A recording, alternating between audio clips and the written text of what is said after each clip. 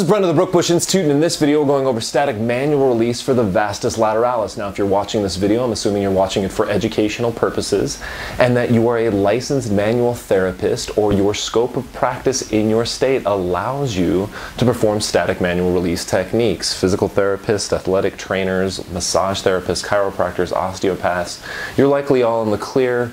Personal trainers, this probably does not fall within your scope. I'm going to have my friend Brian come out. He's going to help me demonstrate this technique.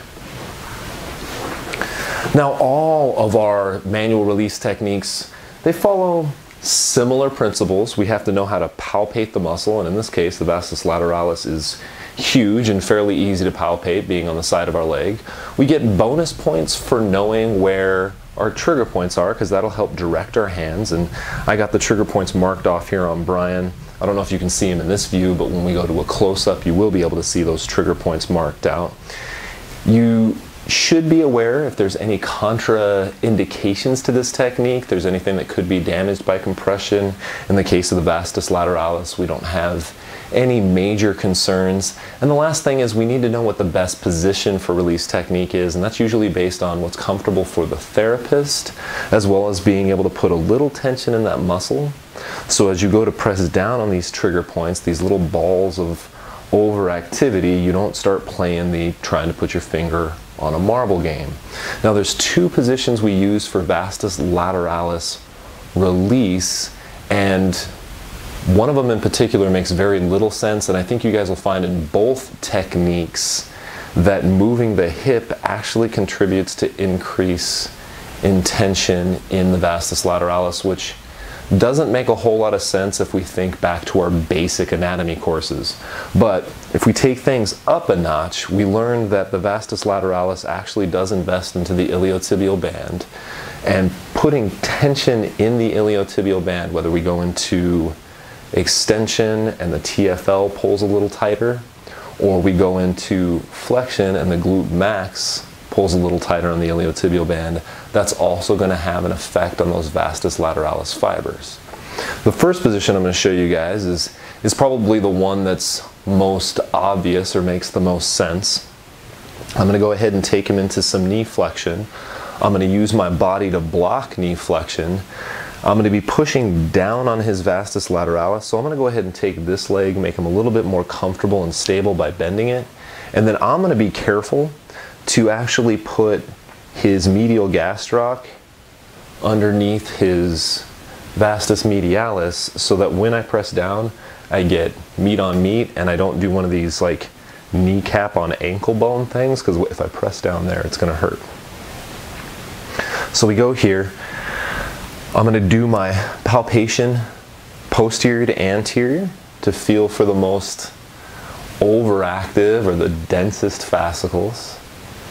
And then once I've found them, I generally know that trigger points in the vastus lateralis usually happen pretty close to the knee or right dead center between greater trochanter and knee.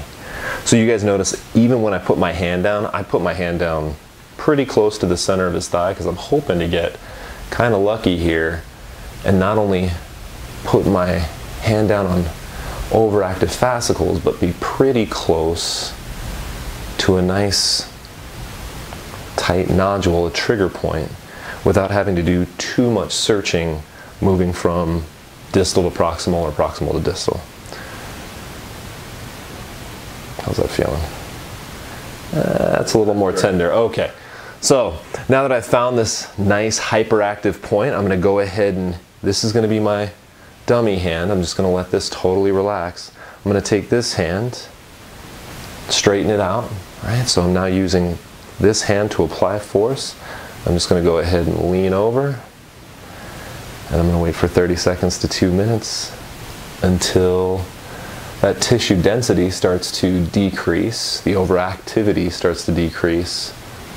Brian tells me he just can't handle it anymore, which of course you need to listen to your patients and back off a little bit.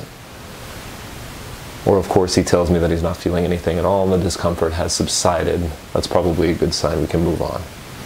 Now we can move on to other points, right? So I can go back to, all right, we did the one in the middle of his thigh. Does he have anything near his knee? I feel a point right there. And go ahead and put down some pressure. One thing that often gets mistaken with this technique is, once again, I said this is Vastus lateralis, static manual release. I think a lot of people would look at me doing this and being like, oh, it's IT band release. You can't really release your IT band, guys. Trigger points are a muscular phenomenon. There are some fascial techniques that might be able to help with gliding of the iliotibial band over the vastus lateralis. But these static compression techniques are muscular techniques for a muscular phenomenon, for the most part being trigger points. And what we're really trying to do is decrease that overactivity. How's that feel? Good, let's go ahead and have you on your back. Now the other position that you can do for vastus lateralis manual release is similar to, what's this called, the iron cross stretch, right? Cross stretch.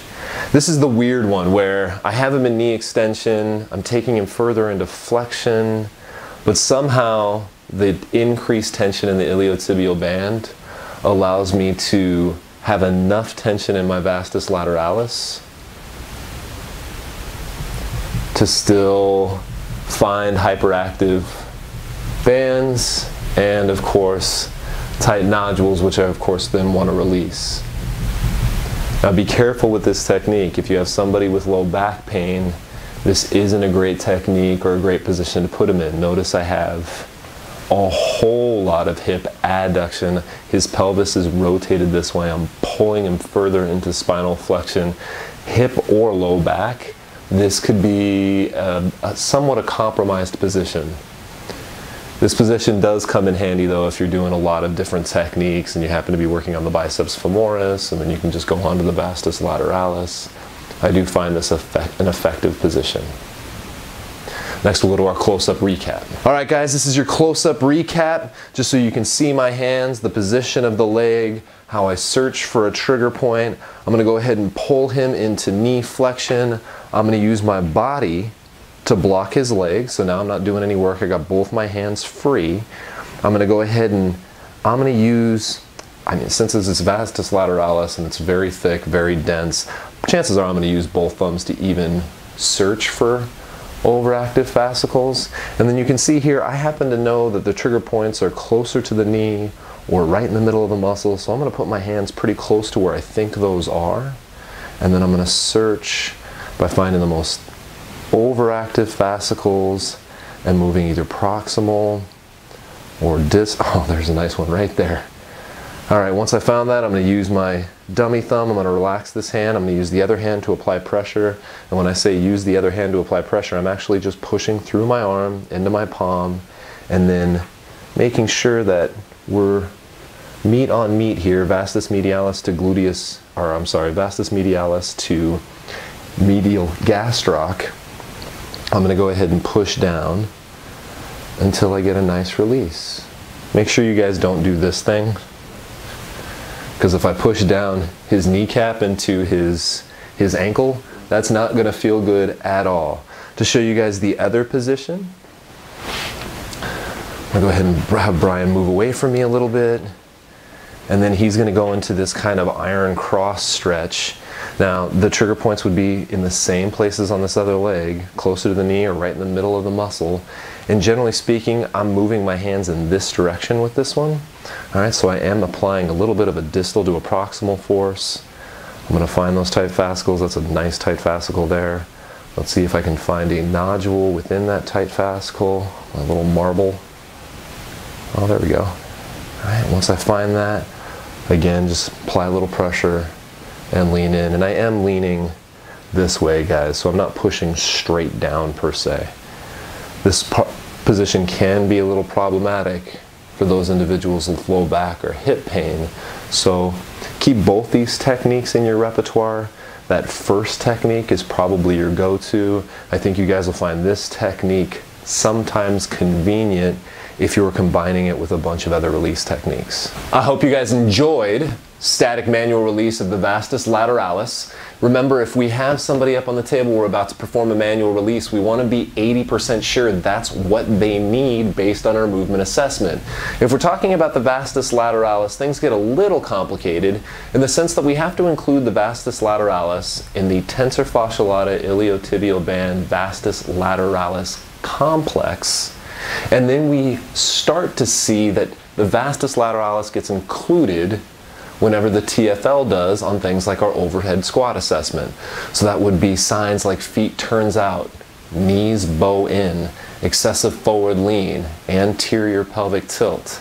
If I was doing goniometric assessment, well, the Vastus lateralis is a knee extensor, so if I saw a limitation in knee flexion, that might give me an indication.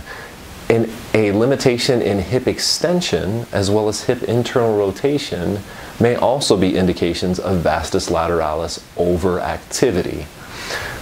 Once again, please mind your scope of practice. If manual release techniques do not fall within your scope, do not attempt this. If you can find individuals to practice on before you actually attempt this on patients, that would be beneficial. There is no substitution to having a mentor or taking a manual therapy course, but even just practicing on your colleagues will be very beneficial. Being able to talk to another manual therapist about hand position and what things felt like and body position and whose pressures felt the best is invaluable information.